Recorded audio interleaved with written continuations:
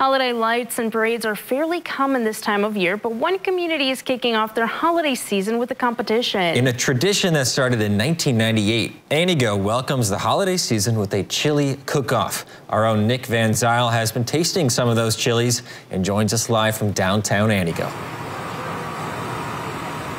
Thanks, Dan and Jessica. The 25th annual Chili Cook-Off brings people to 5th Avenue into Antigo to taste for themselves who has the best chili in Lake County. It's just a fun, festive day, and people just really look forward to it. Antigo's Chili Cook-Off has been kicking off the holiday season since the late 90s. George Borneman looks forward to it every year. We're an original. We started the first year that they had the Chili Cook-Off, and we've been participating every year since. Groups and businesses can register, and they get a Tupperware container to fill for judges and bowls and spoons for samples. We have the Roughneck division, which is anything goes. You can put anything you wish in your chili. And then the traditional, which is just meat, sauce, and spices. You cannot have beans or pasta in your chili. Which sparks the age-old debate. Do noodles belong in chili? No noodles. No, absolutely no noodles. No, it's blasphemy. But opinions are strong on both sides. I say noodles. I say no noodles.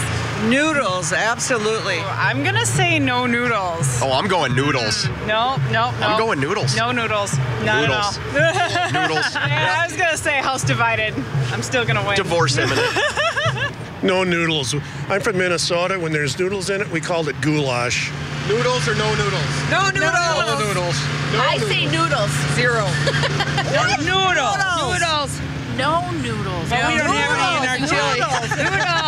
No noodles. Opinion is no noodles. They should be on the side for anybody that wants to add them. But something everyone can get behind are free hot drinks.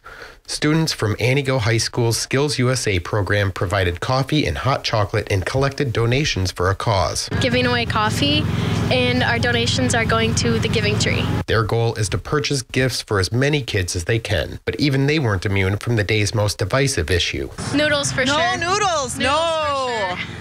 For sure.